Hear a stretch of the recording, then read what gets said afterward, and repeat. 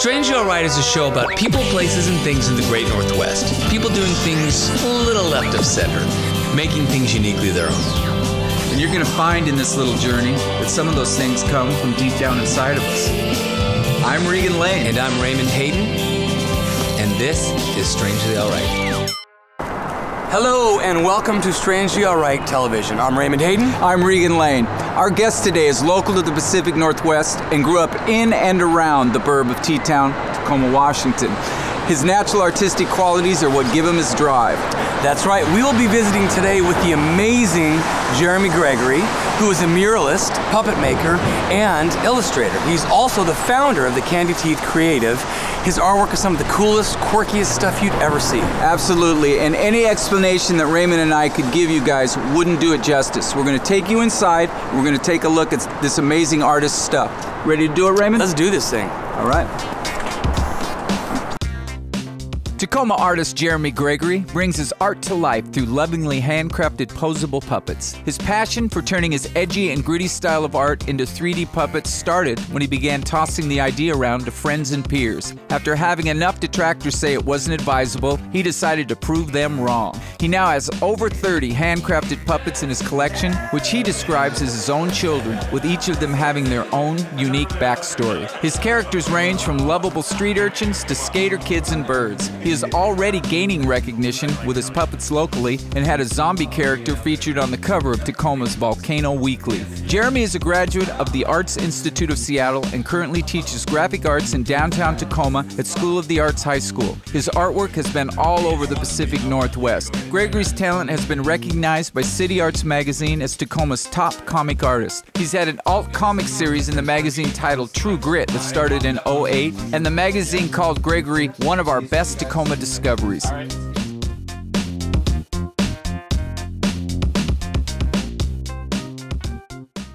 Jeremy, hey, thanks for inviting us into your studio, man. This is very cool. Yeah, no problem. So, hey, when did you discover that you had artistic abilities? Well, I did it ever since I was a kid, like coloring. Did you color in the lines or outside the lines? I wasn't allowed to color outside the lines. You got beat or something? Yeah, totally beat. No, my mom used coloring as a thing. I was hyperactive, and it like totally mellowed me out. So Really? that's all she wanted me to do is color. She's like, color this whole book. But she, yeah, she just was like, you don't color outside the lines, Sure. and you darken the lines afterwards. Oh. So That's follow the all key. thing. Now, was your mom, I mean, did you have any other people in your family that were artistic? Was your mom artistic?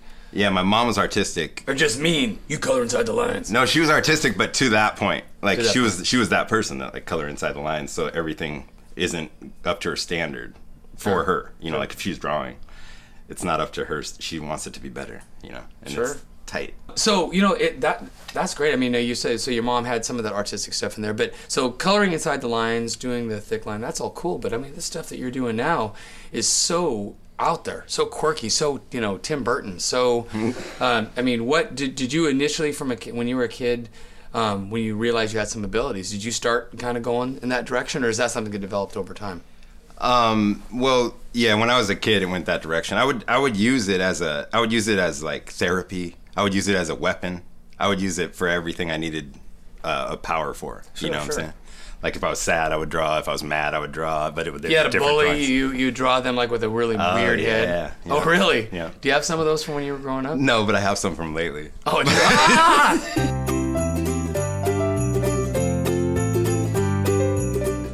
So what were some of your biggest obstacles and challenges in getting started in doing your art?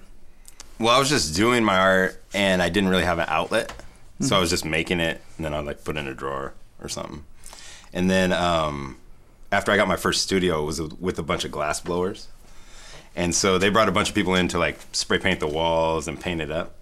And one of those people hooked me up with Artifact, which is it was like a art collective in Seattle that had monthly shows, and they kind of got a thing where it was like started it rolling, you know, so I could have shows all the time. Or I'd read on your blog that Yeah. you drew pictures when you were angry, when you were happy. It was what you did to express yourself. So when you were getting started, was the family supportive? Did they move you in that direction, or is that something you just did because it's what you do?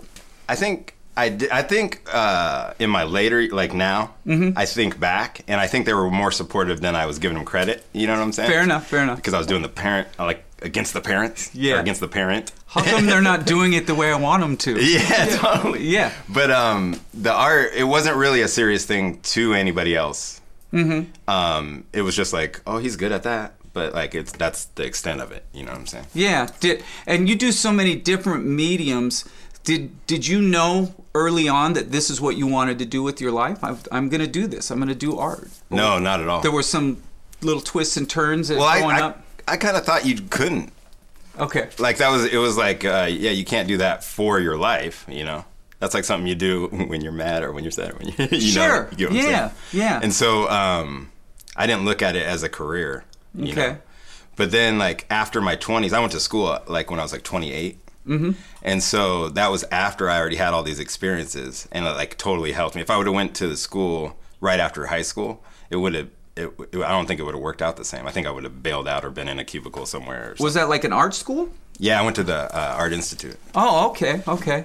And then does that start with drawing? Because I don't know anything about in terms of how you get groomed to be an artist. So yeah. Well, oh, you mean at school? Yeah. Well, that school is more of a design school. I think I should have went to an art school, like more of a fine art school. But because I went there and like I was against the computer. They were just switching everything into the computer. Okay. And so like half my school was learning like old school style. And then right halfway through, they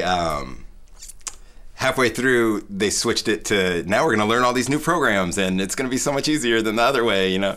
And so I just didn't ever use the computer. And the teachers were mad, but like it was like me showing them I could do it normal, old school, like with my hands.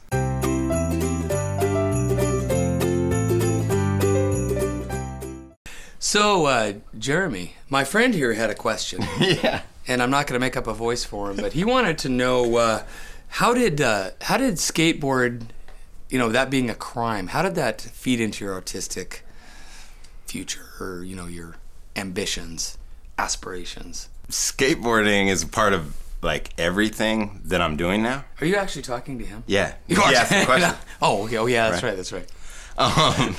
But skateboarding, I grew up skateboarding here, you know? And it was like when I found like my fake family, you know what I'm saying? Like you leave your house and you get a group. And that was mine. And we would just skate every weekend downtown. It used to be more of a ghost town than it is now. And so in skating is when I learned, like I did group sports and all that, and it was a horrible experience, all of them. What you mean in school? Yeah, like just in school. Like rec stuff? Yes, okay. Yeah, like soccer, baseball, all those, the team player sports, I didn't realize that I needed a, like, single person sport, you know? You don't play well with others, is that No. And I would get lippy with the coaches, and like it turns into a weird, like, what's it called? It's called insubordination. Yeah, it's stuck on. But I learned that from skateboarding, it's also all insubordination into my art. Yeah. Oh, cool. Well, it's from skating, and it's from skating. Like when we were skating, we were getting like we would just get chased out everywhere we went.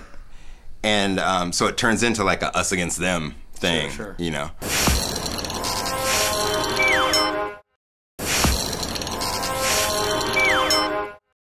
New York, the big city. Just yesterday, Jimmy stood in Central Park.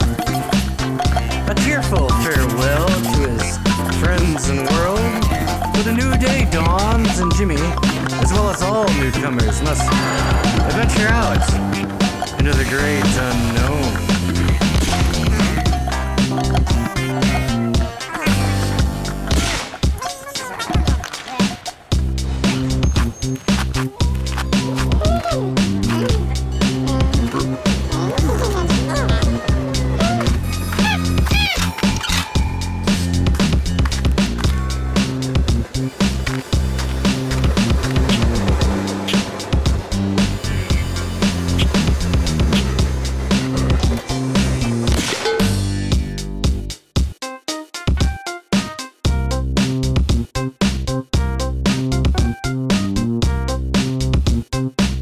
Are you a local Tacoma guy?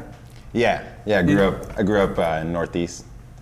kind of in between Northeast and Browns Point, a place called Crescent Heights. What high school did you go to? Stadium. Stadium. I went to Stadium until junior year, and then I got moved to Michigan, Harbor Springs, to finish it out. Michigan? Yeah, that's where my family's from. Oh, okay. And they were trying to get me to stop skating, because like I was skating too much and not doing I didn't have homework ever. Oh, okay. Hold on for a second. So Yeah. did you have like a skateboard intervention or something like that? Yeah, mom. Oh yeah. Yeah, a mom. Well, it turned into where it really, like, I wasn't going to graduate, and like there was no way to stop me besides like 4 feet of snow.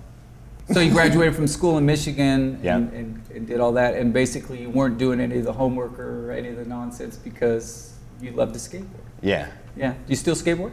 I roll around. I try not to jump, but yeah, I roll around still. Nice. I don't think I can ever stop it. It's like when you're walking, you're mad.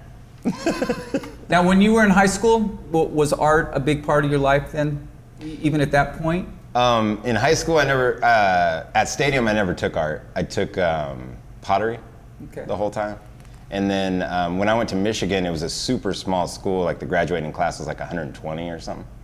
And so the art class was every single thing. So it was like photography, pottery, all that, but they didn't utilize it all. So like I asked if I could do pottery, and they're like, yeah, there's all this stuff back here that we don't use. And then I asked if I could do photography, and they're like, yeah, sure, there's a dark room and all this stuff.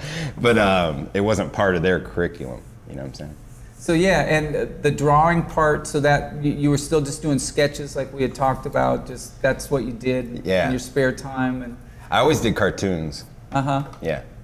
What was your first cartoon character that you remember? I don't remember the name of him, is the worst. But there's one right after the very first one, there was one called Flip. And I would like spray paint him around and like draw him all the time.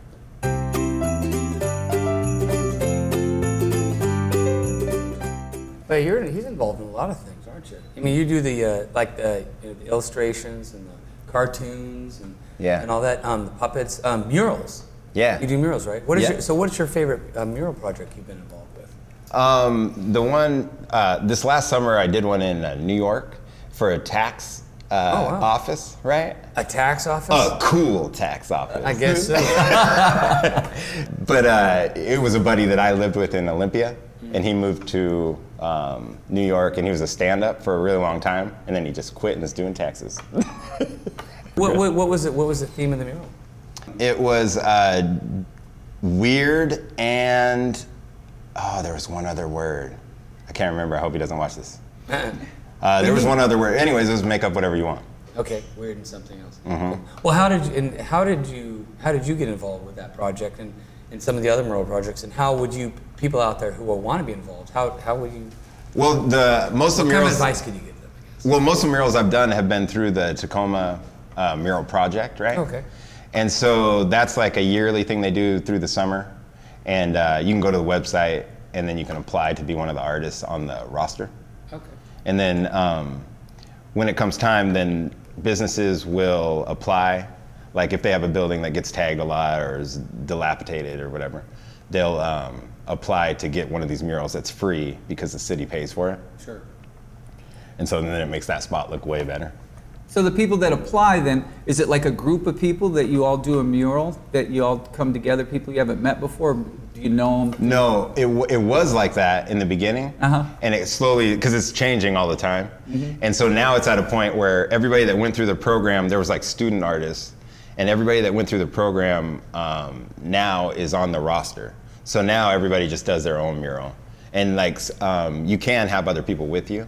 But like mine, the one I did this last summer for Tacoma, I just did it by myself. I want to do it by myself. Like that's the way I like it. So your puppets. Yeah. I love them. Tell us how that started and how it's kind of part of Tacoma's identity, you doing these puppets.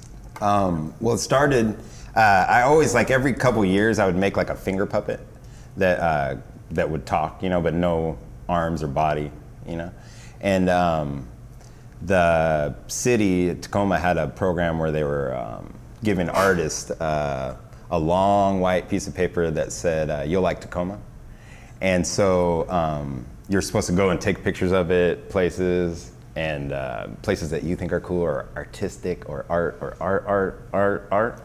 And so that thing was horrible. It was black and white, and it was super long and skinny, so it made a bad composition no matter how you set it up. And so I made a little, like a picket sign that said "You'll like Tacoma" on it, and then I made a puppet to hold it, Williams, and that's when it started. Because then I started taking pictures of him for that project, but then I took like 1,000 pictures of him everywhere, and then pretty soon the sign's down, then pretty soon he threw the sign over there.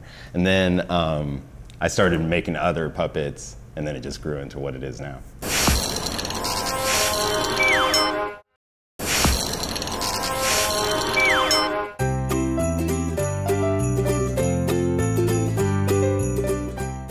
Each of the puppets have their a life. Yeah. That you tell us about William. Well, Williams is he's like he's gritty, dirty like Tacoma. He has he's like the grandfather of these puppets, right? But he's like the badass grandfather. Okay. You know what I'm saying? He used to ride motorcycles and like beat people up. That kind of stuff. Like Regan. Drink a lot like Regan, exactly. Like, he made a face like, yeah. Oh my God. Yeah. But yeah, I didn't work with him very long, but like that was his story. Is he's more like the grandpa. Who are your favorites of your characters? Well, it's the same thing as kids. Sounds like a stupid answer, but that's true. Bucky's the like main one for the whole brand of the Believables, right? That's what they're called, the Believables.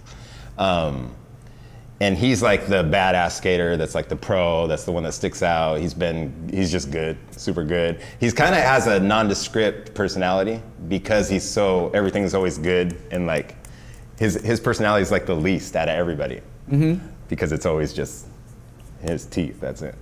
Anything on the future with the puppets? I'm planning on working on a book with another artist called Rick Frausto is his name.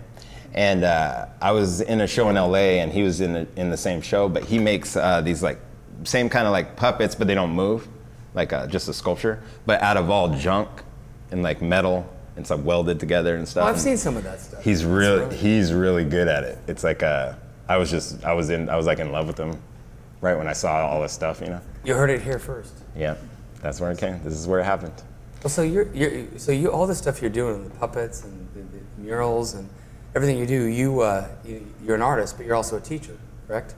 Well, I'm an adjunct artist, at the School of the Arts, Tacoma School of the Arts. So SOTA, which is known around here, obviously. So how has being a graphic art teacher there, contributed to you with your growth as an artist and an individual? First of all, it's like a small portion. It's like an hour and a half twice a week, you know.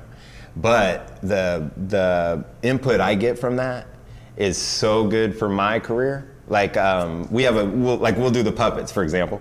We have an assignment where they make a puppet, right? And so we go through the whole process of designing the puppet. They make the image of the puppet before they're designing it, before they're making the real one. I learned so much while they're doing theirs. You know, they're like, oh, but why wouldn't I do something like this? You know, and I'm like, yeah. Yeah. And then later on, you take them on a hike with the cliff. But so the teaching part just adds. Is there one? Do you have one story you can think of with a student that they come up with something that just kind of made you, wow, why didn't I ever think of that? Yeah, all the time though. All the time. Yeah, oh, really? Especially making the puppets, because I'm making the puppets all the time, and they come at it with a fresh eyeballs. You know, I'm making the same thing over and over. And like changing the head and the hands or whatever, you know, I'm not thinking of different ways to do stuff. And like I just helped a different artist from Seattle, Joey Brooks is his name, and he was going to be in a puppet show, and so he came here and learned how to make a puppet, right? So he went through, like I showed him how to make my armature and like my whole secrets, you know, right. But they're not secrets, because I want everybody to do it, so it goes everywhere.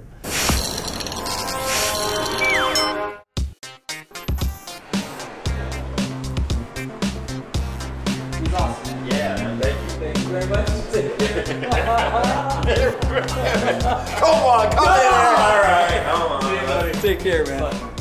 All right. Another Strangely All Right TV in the books, and it was a lot of fun, wasn't it? It was a lot of fun. Yeah. Well, thank you for visiting with us, coming in and checking out what we do here. We're grateful for the people that we work with and having the opportunity to do this. So Absolutely. hope to see you again in the future. Take care, everybody. See ya.